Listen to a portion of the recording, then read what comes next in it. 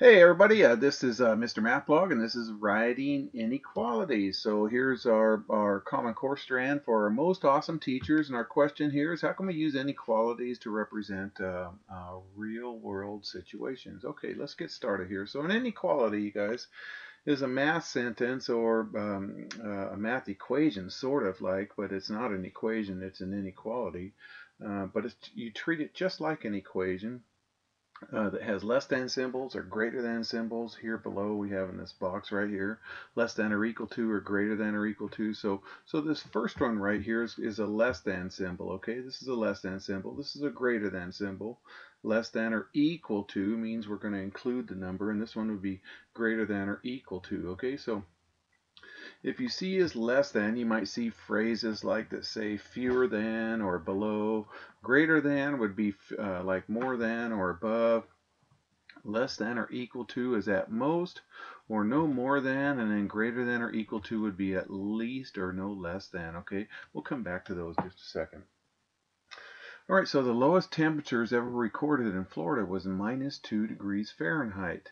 So graph this temperature on the number line. So we're going to go ahead and graph -2 with a dot right there, okay? And then so the next part says the temperature 0 degrees, 3 degrees, 6 degrees, 5 degrees, and -1 degrees Fahrenheit also have been recorded in Florida. That's pretty cold, like the snowman says right there. So graph these temperatures. So here's 0, okay? Here is 3, here's 6, here's 5. Finally, here's -1. And so this part's going to ask, how do those temperatures in B compare to the -2? Okay, well, look, they're all to the right. All those blue dots are all to the right, so they're greater than. So they're all greater than -2, and they're all to the right. So how many other numbers have the same relationship to -2 as the temperatures in B? Okay, so the temperatures in B were all of these numbers. So 0, 3, 6, 5, and -1. 0, 3, 6, 5, and then -1. How many others are to the right of this? Well, here's one to the right. 1 is, 2 is, 4 is, 7 is, 8 is, but even the decimals, they're all to the right. So there's infinitely many numbers that are greater than -2, and there's just some examples right there. It did say give some examples. Okay, so here's section E. Okay, suppose we could graph all possible answers to D on the line. What would that graph look like? Well, remember, it was infinitely many, so how can we graph all of those? It would be a ray, which means shaded to the right of -2, but we're not including -2, all the ones that are greater than -2, so something like that. How could we write that? X is greater than -2, okay? So this graph is an open circle at -2 because we're not including -2. If we were including -2, it would be a closed circle or a solid circle. It would be something like that. Okay, we're going to have some examples coming up with that. So we're going to use closed circles for inequalities with greater than or equal to and less than or equal to, and then we'll use open circles that have less than or just greater than. All right, so here's a less than or equal to, so that means we're going to use a closed circle right here. Okay, so let's go ahead and do a closed circle on -3. Okay, so when we do that, there it is. And then if your variable is on the left, like here, the y is on the left, you guys, then that means the inequality says point in the direction that we're going to shade. So we're going to shade that way because that's the way the inequality is shading right there, okay? So that's the trick right there. So to check, it says to check the solution, and just pick a number on the shaded part right there, like -4. -4 is on that shaded part, and sub it in for y. Is -4 less than -3? Well, sure. I'd rather have -$3 than -4. Now, negatives like, how much money do you owe? Anyway, so -4 is less than -3. Negatives kind of work backwards. No, not kind of. They do work backwards with inequalities. All right, 1 is greater than m. Okay, so open circle on 1 because it's just greater than. Now check this out, you guys. 1 is, did I say greater than m? 1 is less than m. 1 is less than m is the same as m is greater than 1. And what I did is I just flipped them around because if the variable's on the left, then the inequality points which way we should be shading. It's pointing to the right there. Okay, and then notice here the inequality is pointing towards the 1 right there. So if it's pointing towards the 1, just make sure it's pointing towards the 1 over there. Sorry, my little cursor's being weird on me all of a sudden. So anyway, so we're going to shade it to the right there. So check it. So let's just pick a number.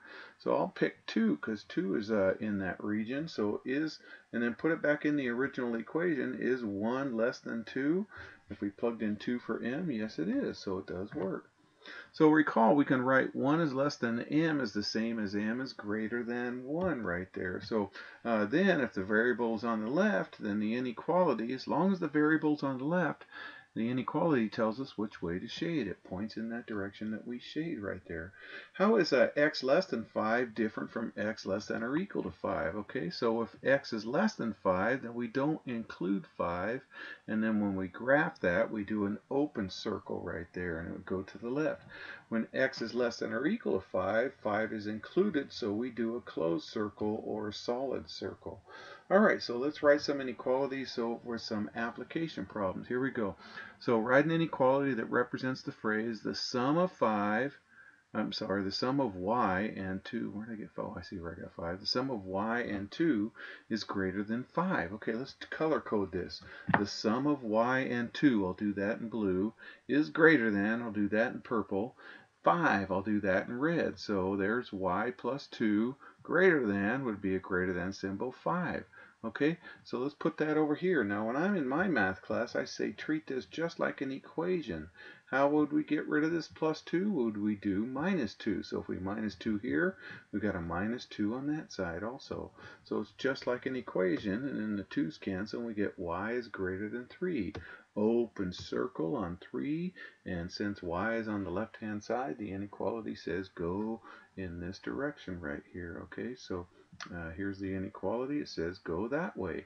So we're going to shade that way because that's the direction the inequality goes. Again, the variable has to be on the left right there.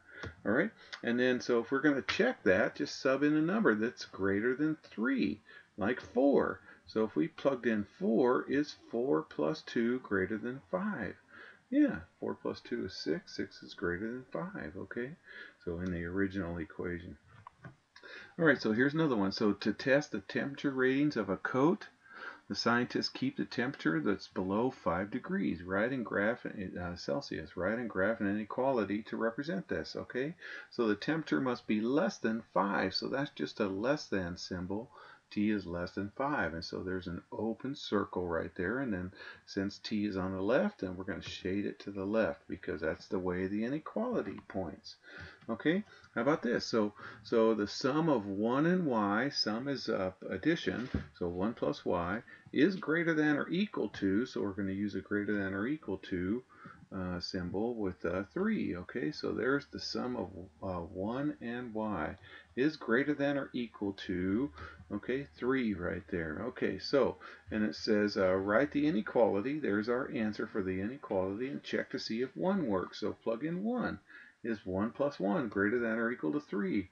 Not that I've seen. So 1 plus 1 is 2. 2 is not greater than or equal to 3. So be careful. All right, so the temperature in February was at most 6 degrees. What's at most mean? Okay, remember in the beginning of the lesson, here's at most. The phrase at most means less than or equal to. For example, I'm at most 57. So I'm 57 or less. I'm 56 and a half. Anyways, so t is less than or equal to 6. Okay, that's the symbol we're going to use, and it does say tell what the variable represents. Well, what does t represent? T represents the temperature in degrees Fahrenheit. So that's what we're going to say. So the temperature in degrees Fahrenheit. So closed circle on 6. So when we graph that and shaded to the left. All right, you guys. Hey, Speedy Gonzalez says he can do at least as much math as you can. So Speedy Gonzalez is going to be greater than or equal to 2. All right, you guys. Hope you're having a good, fantastic wrap up of your year. Take care.